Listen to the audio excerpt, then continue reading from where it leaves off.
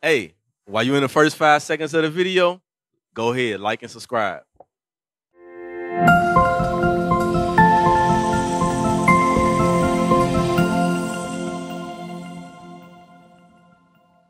God made the earth and everything in it for us to be rulers over it. Okay? We supposed to rule the earth and all the nations is supposed to be up under us. Right. But since we didn't do that, God said, now these curses are going to befall you. Okay?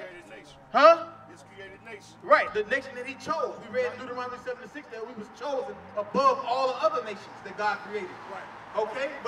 But being that, given that those credentials, it's responsibility that come behind that. And the responsibility was for us to teach the nations on how to live. But we failed. And now you're reading about the curses that fit us. And this is how we know that we are, in fact, the children of Israel.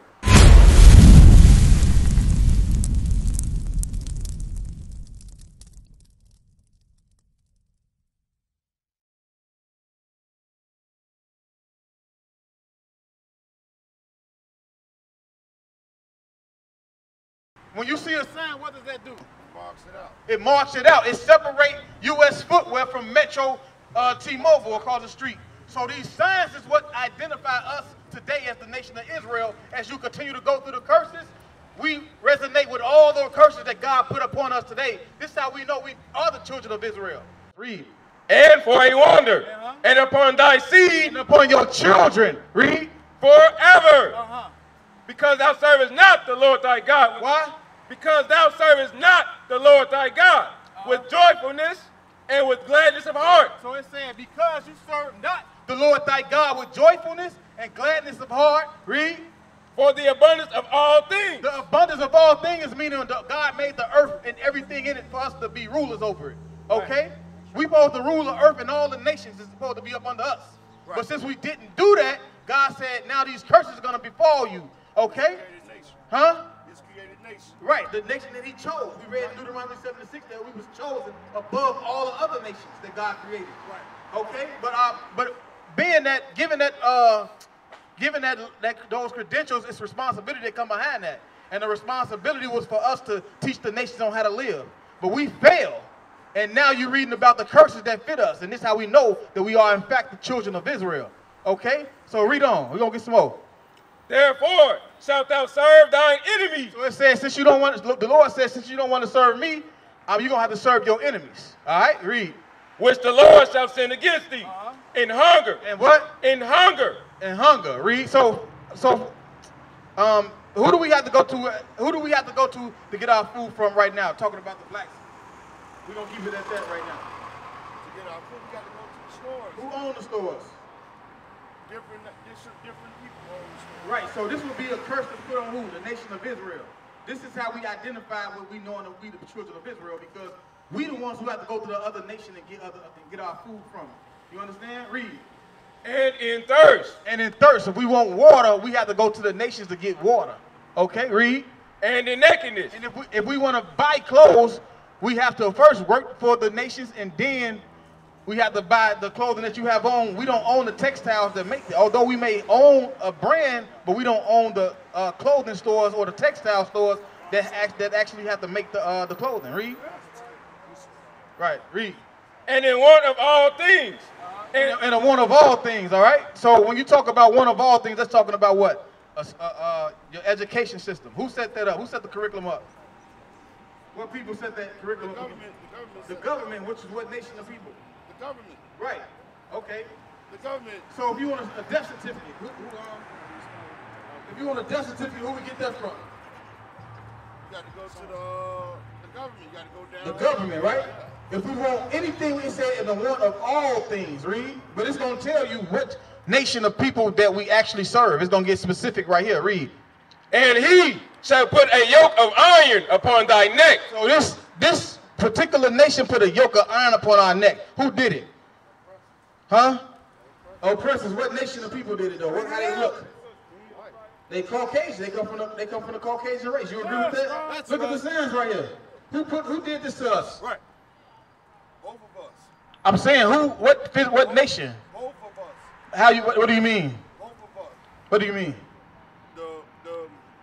In the transatlantic slave trade, the northern tribe captured the southern tribe and gave them over to the white folks. So What do you mean the northern and southern tribes? You talking about what? over in the land of Africa. No. So remember, we just went over that we were who? We are different from the Hamites, right? No, I'm talking about, we talking about the slave trade that came from over in Africa. Or We're talking about the 1619 transatlantic slave trade. When we came over here in that time frame, who did that to our people? White folks is the one. Okay, the white folks that did it, right? White folks is the one that brought us here throughout the globe, but they used our own people. No, they didn't. No, they didn't. Yes, No, they did not. But they used Africans, real Hamites, was the ones who they read about. We're gonna go to it in a second, but I want to continue to answer your question. I'm gonna deal with that, but I want to answer your initial question because you said, how do we know? Let's continue to go over these signs real quick. Go to Deuteronomy 28:68. Because you said, how do we know that we the Israelites, right? Now we're reading about the curses or the signs that should be upon the nation of Israel, right? Give me that. How did our ancestors get over here to the shores of America? They was brought on ships, right? Read. Book of Deuteronomy chapter 28 and verse 68. And the Lord shall bring thee into Egypt again with ships. With what? With ships. So it's talking about the nation of Israel said the Lord shall bring thee where? Into Egypt. Into where? Into Egypt. So the word Egypt is synonymous with slavery, okay, or bondage. You understand that? I understand. You understand that? I understand that they correlate with each other. Right. So it's saying the Lord shall do what? The Lord. And the Lord shall bring thee into Egypt again with ships. With what? With ships. How do we get over here to the shores of America? With ships. So this is how we identify ourselves as the children of Israel, because it was also stated that our nationality will be taken from It us. also said again too, so that means that it had to happen twice. Right, and we remember what historically where is this taking place at? This is we just being free from Egypt, physical Egypt, which was what was the state of the Israelites in Egypt? They were slaves. They were slaves. Right. So that's the first time. Now he's telling it's gonna happen to you again. Right. But this time you're gonna go away on cargo slave ships. That is our history. At this time, this was prophecy. You understand? So this is how we identify ourselves. But we can go all day through the curses, showing you that they line up with our history. This is how we know that we the children of Israel. You understand? I hear you saying that. But did you hear what the Bible said? I hear once again, I hear again, I heard again.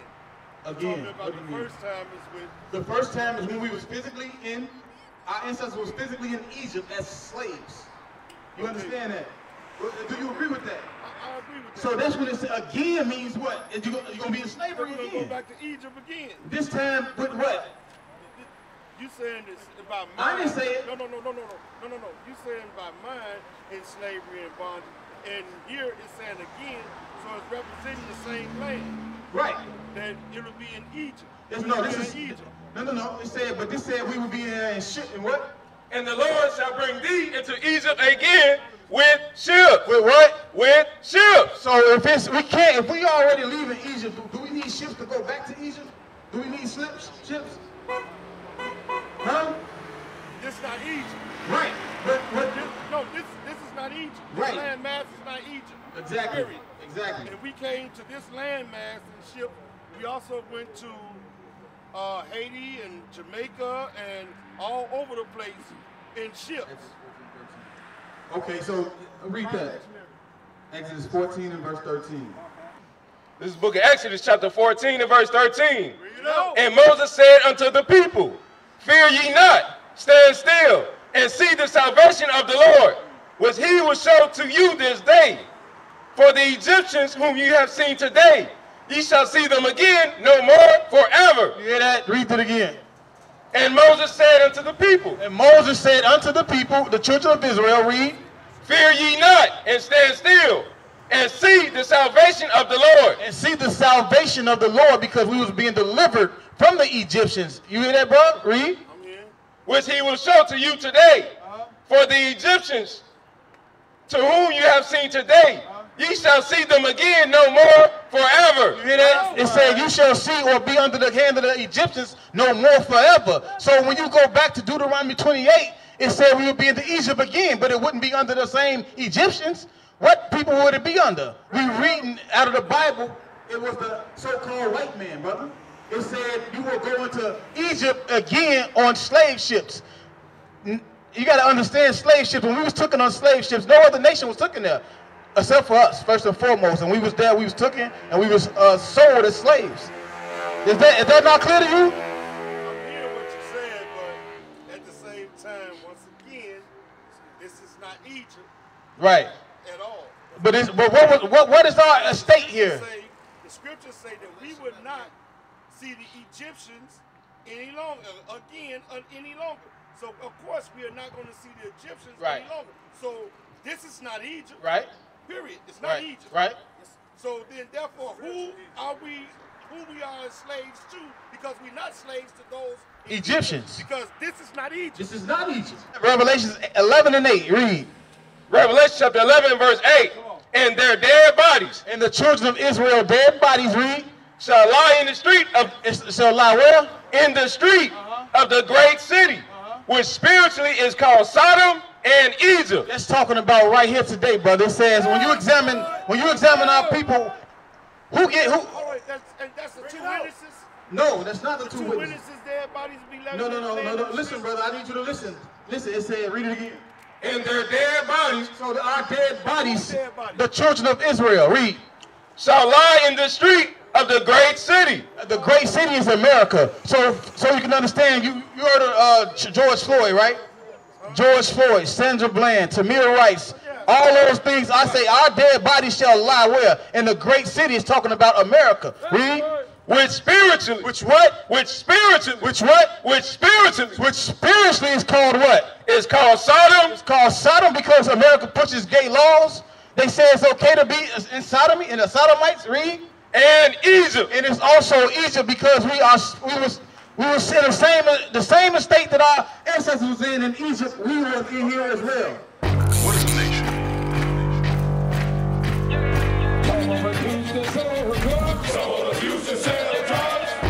Nation is men leading by example.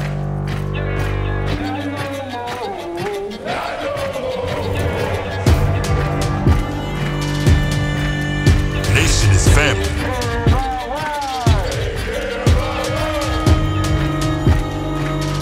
Nation is community. Nation is children with role models.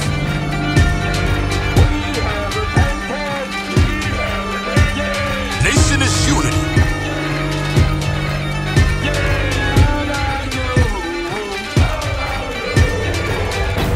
Nation is you. And finally, my brethren, be strong in the Lord.